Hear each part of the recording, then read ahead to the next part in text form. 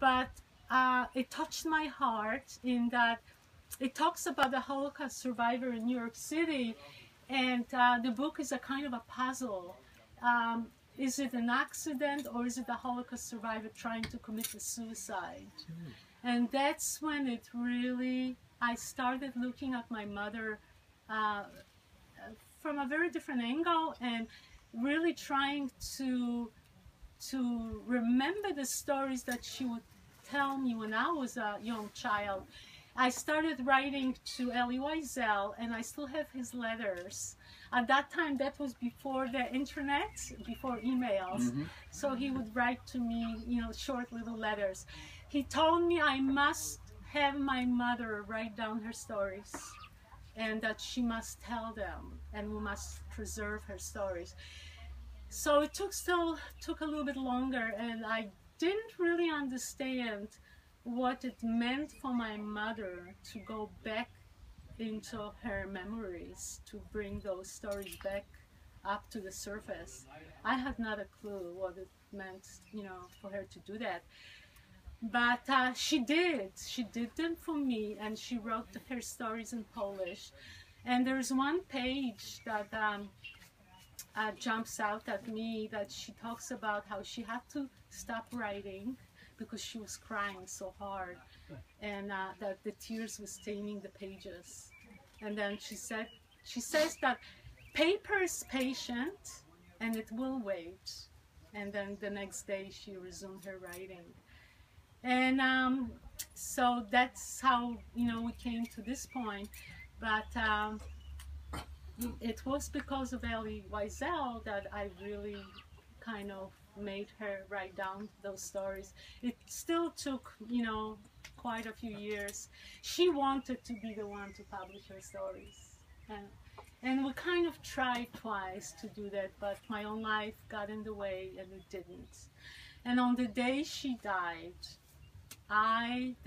the thing what I did was I took out the backs of those journals, and they were written all array of papers, just single sheets of papers. I still have those notes, and I spread them in the study. And my shiva lasted a month, because I was poring over those pages, and I was, on that day, I was determined that her story will be told. And I tried soon after that. I remember I tried to talk to a group of people, and I couldn't do it. I was crying. So I knew that I had to, a healing time would have to go by, and I had to get to work. And I started to research her papers, because there was a lot of history over there. And slowly but surely, I page by page, and it took a long time. And her stories are incredible. And what her stories really did for me was brought back to surface my own memories. And before the pages were pristine, I started contacting professors around the world who were willing to kind of stand by me and help me. And they really encouraged me, including Wiesel, and wrote little blurbs for me, made sure that I did this, made sure I didn't give up. About 2 years ago, I got a small little grant from Hadassah Brandeis, and with that money, I hired a little editor who was wonderful. She made the pages pristine. And after that, one of my professors in England, a friend, he showed it to his publisher, and they found love. And here we are today. But the most important thing that I see from my end is that when I started working on the book, I did not realize that how many Holocaust denying sites there are, and broke my heart. But also how few, only 6 states in America teach Holocaust in K through 10 in schools, and that's New York, New Jersey, Illinois, Florida, California, Pennsylvania was just added. So I am determined to get the book, especially to high school students. I think this is where it's important. That I think knowing history for me is so important. And so high school kids, college kids I think are a little bit more suave in that area. But I hope so. I'm hoping. Yeah.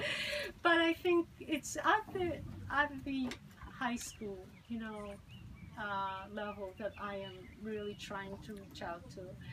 And that's my mission. I am willing to travel wherever, you know, whoever will invite me to talk. I think kids need to know. They need to know how important it is to know things, not just about Holocaust, because Right. Holocaust did wipe out Europe's Jews. There's no question about it, and especially in Poland. And we need to remember them, because in the words of Elie Wiesel, not to remember them and not to talk about them is to kill them again. And my book especially talks about the Jewish community in Poland before the Holocaust, because there was a thriving, vibrant community for almost 1,000 years. It was the biggest next to like New York City, and it was wiped out in 6 short years. So to me that's important, is to celebrate the life before. And that's what my mother wrote about, and that's what I want to celebrate. And also how they survived throughout Russia, and as desperately as they survived in Russia, it really was life for them.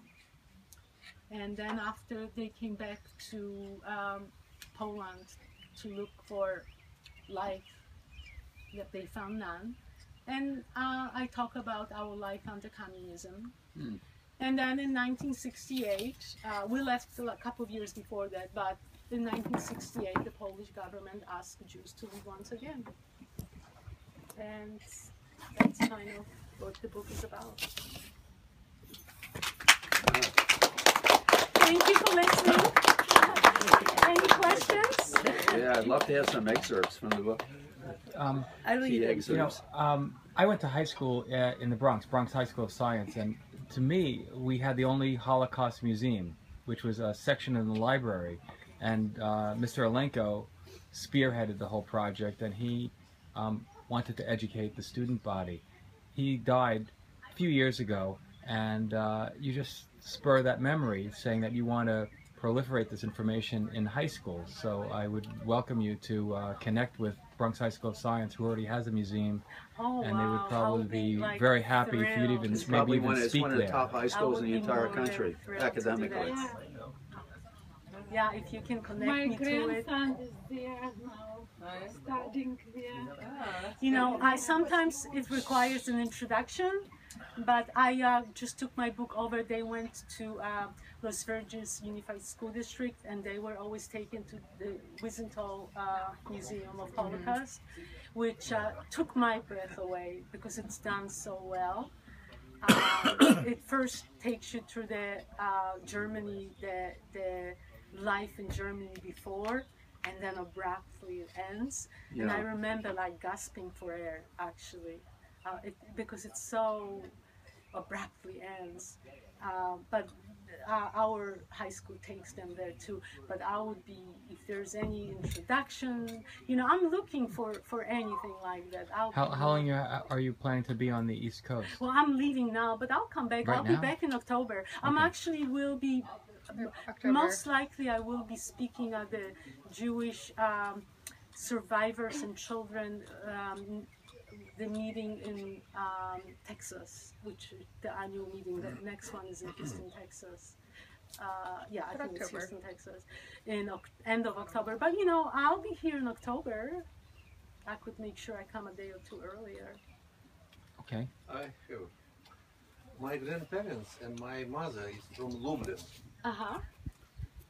And as you, when I was young, I didn't understand their life. When I read the Nobel Prize laureate thinker about the rabbinate of my parents from Lublin, it was so great for me to understand their life in the biggest community in the Poland at this time.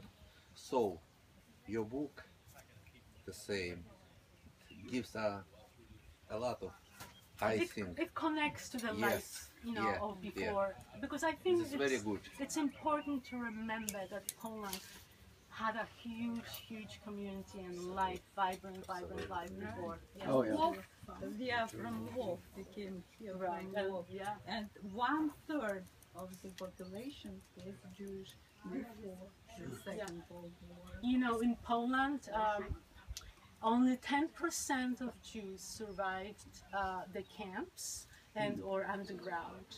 The rest survived throughout Russia. So, you can imagine if there's 400 people somewhere in a room, like Sure. 40 people survived. This is mind-boggling.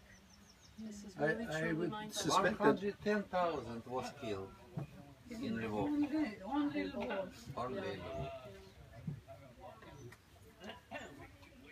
They represent 39% of the citizens of the city.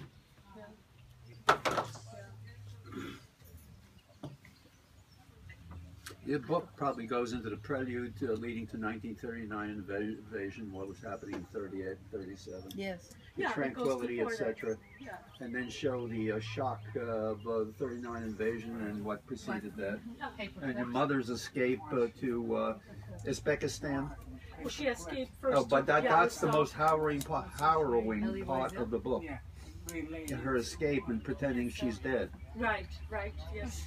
Yes, actually a The Russian Russians were soldier- actually turning them back. But don't tell us the No, book. I'm not telling you. Don't tell the book. I may not read it. Tell me the ending. No. I didn't read it either. Don't tell the book. I won't. I'll just. You heard the I'll let you stories. hang You in heard suspense. You heard the I stories. had. Don't. Go ahead, Marty. You'll be the life of the party. Marty. No. I'm just letting you hang in Marty, suspense right now. Roberta had a That's question. why I wanted Go ahead. What is this, Doctor Who? Roberta. Yes, absolutely. Oh my God! Yeah, actually, we had a showing of that movie in the Wiesenthal Museum, but they said to bring a box of tissues. I said, okay, I'm watching it at home.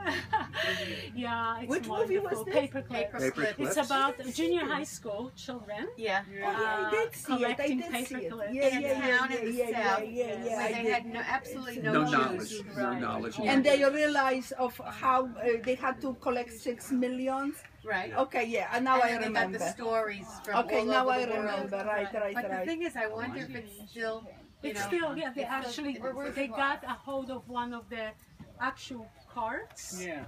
And they, and that transport Jews into the right, and they made that into a museum. yeah. Right, but I'm just wondering if they're still, working at it as hard, because they had a lot of students that were Well, I involved. think they just have it as a museum now. Oh, is that it? Yeah. Uh-huh. Yeah, we saw one of those carts in the Holocaust Museum in Washington, D.C.